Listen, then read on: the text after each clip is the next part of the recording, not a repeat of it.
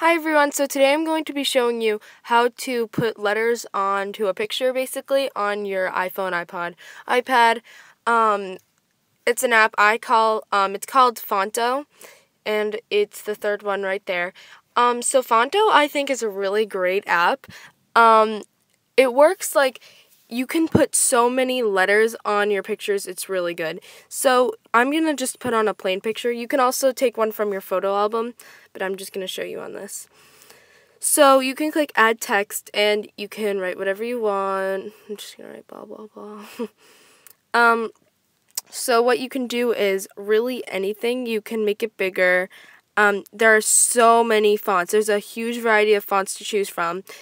Also, you can change the color of it.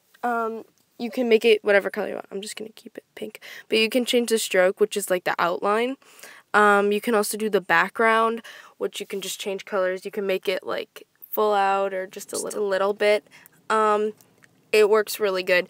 You can also make it your spacing really close or really far apart, or yeah, basically all that fun stuff. Yeah, I highly suggest this app. It's free in the App Store, so get it. It's Phonto. Downloads in the description. Bye.